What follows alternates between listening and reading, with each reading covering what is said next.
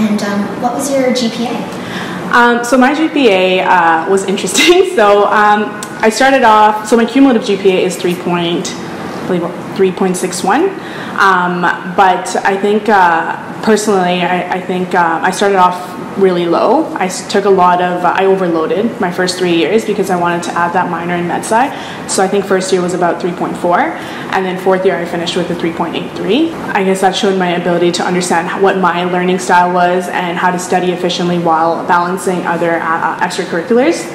So I think this speaks to saying, like, you don't have to have like a 4.0 GPA to get into any of these professional schools. I mean, it is nice, but even if you don't get demotivated, because as long as there's progression or there are other aspects to your application where if you can balance extracurriculars with a good GPA, it still shows like a strong candidate for the program. And how did you maintain that balance in order to keep your grades up? So personally, I'm the type of person who likes to go.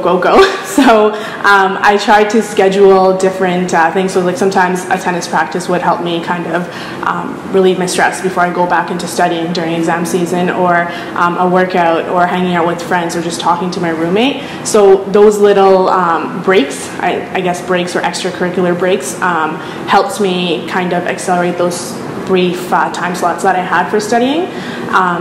And I just love variety, so I don't like to just sit for like 10 hours and continuously study, so I'll have like a break in between, which is kind of something I'm trying to maintain from undergrad and in PA school. Mm-hmm. And were there major differences between what you did in like your first 3 years versus fourth year? Okay, so first year I tried to maintain my study techniques from high school, and that was definitely difficult because there was a lot more content and there was less time for that content, so you couldn't just memorize.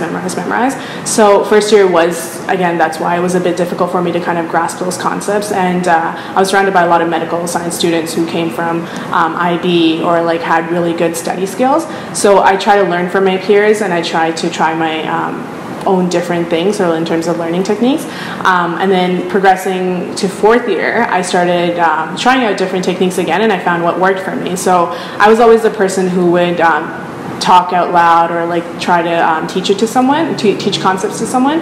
But as I went through undergrad, I'd like to write concepts out and kind of summarize as I did that, and I found those different techniques, or exploring those different techniques throughout undergrad helped me, and I'm trying to maintain that throughout PA school. But again, you're always learning and you're always modifying your learning techniques, because PA school is super accelerated, so you don't have time to write out all 200 pages of notes for pathology or something, so you got to find different ways, and I think group study is something I got into coming into PA.